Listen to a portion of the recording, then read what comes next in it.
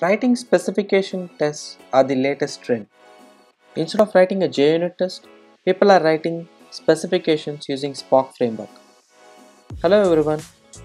In this particular video, we are going to see how to create tests using Spock framework. Let's get started.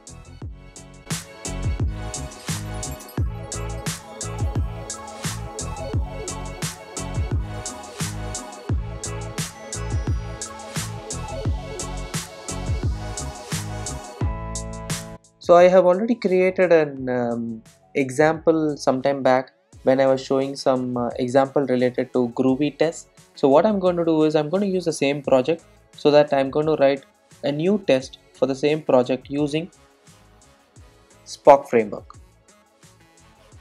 So this might be the Groovy project which I was using previously to write some test cases. So let's see if it is the same test. Yeah.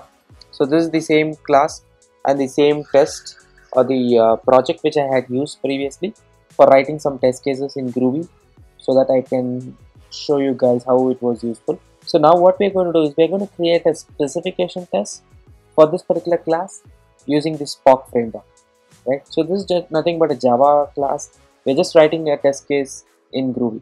You can even write it in Java as well. So in this particular example, I'm just going to show it in Groovy because it's much easier to create in Groovy, right? So instead of the Groovy JUnit, what I'm going to do is I'm going to mention Spock here so that IntelliJ can by default sense that I need Spock. But before doing that, we need to add the dependency for Spock inside our code base. So what I'm going to do is I'm going to add Spock dependency. So this is the dependency which I have already used. So I have just created a template, live template. That's why it came quickly, right? So what I'm going to do now is I'm going to create the test case. So using IntelliJ, you can just say Alt Enter, do a create test, and then you can just select Spock, and this automatically creates the Spock test for you. So once you say Spock, what happens with the Spock test is it creates a specification file. So if you notice here, this creates a specification file, right? So meanwhile, I think it is downloading the dependencies for the Java, the Groovy version. So let it download, but we can go ahead and get started, right?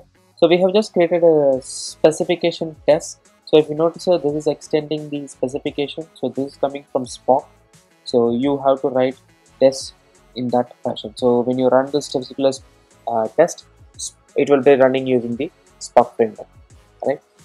So I'm going to use the DEF. So in this test, I'm going to say, so if you see, this is a FizzBuzz test. So if you don't know what is FizzBuzz, so fizz is nothing but when you have numbers in the count of 3. So if a number is divisible by 3, then you say fizz. If the number is divisible by 5, you say buzz.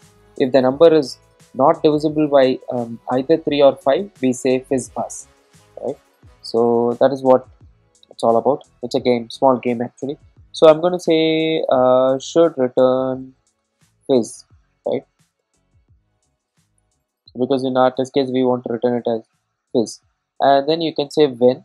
So in the when, you can mention what this is going to signify, right? As a specification, you signify what is the when and the then, right? So you can signify we are going to play with 3, right?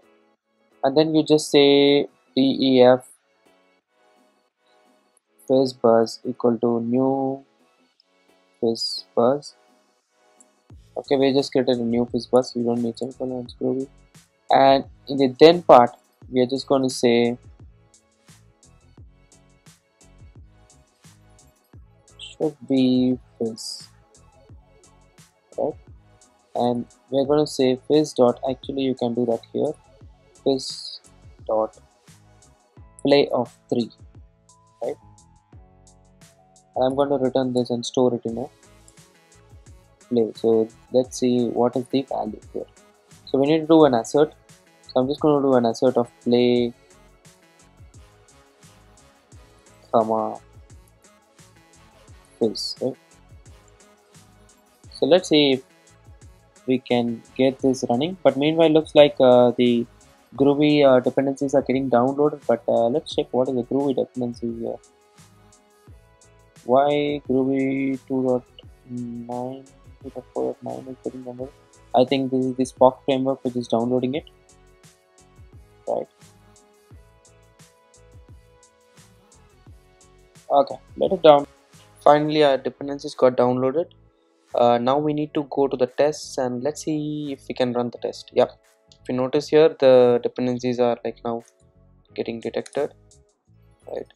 Yeah, you can see these buttons, right? These are nothing but running as tests, so you can just run this particular test as a test. So IntelliJ identified that these are tests and we can just directly run them. So this is a specification test. Let's see how does it show up in the UI in the IntelliJ, right? Because we have not annotated anything with tests, but IntelliJ identified these as tests. And if you notice here, the name of the test is should return test, should return that fish, whatever. And these are just the specification. You have the when and then, so you have a specification written, so that way you can easily identify what was the test written for. Okay, and here I have used the Groovy asset, but you can use any other assets from the Hamcrest or any other API, right?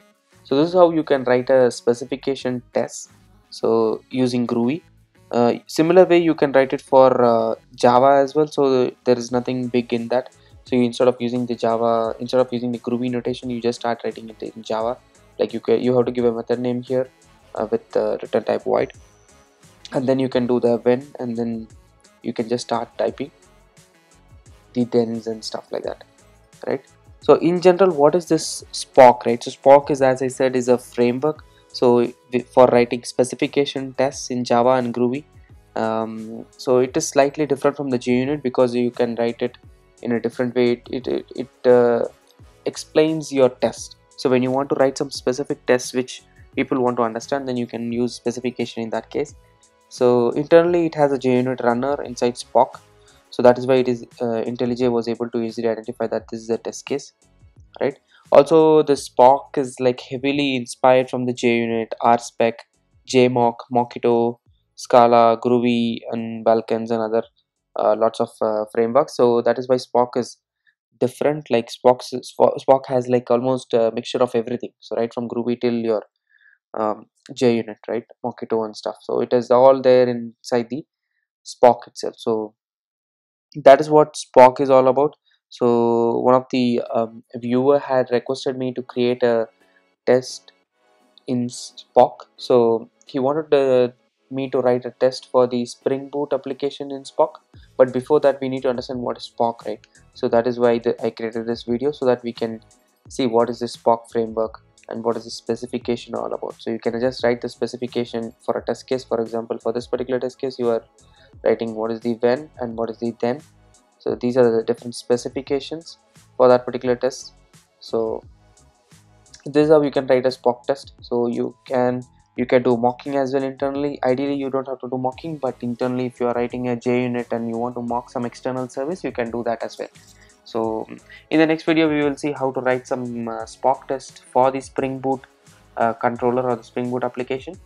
So that's it for this particular video. Meet you again in the next video. Thank you very much.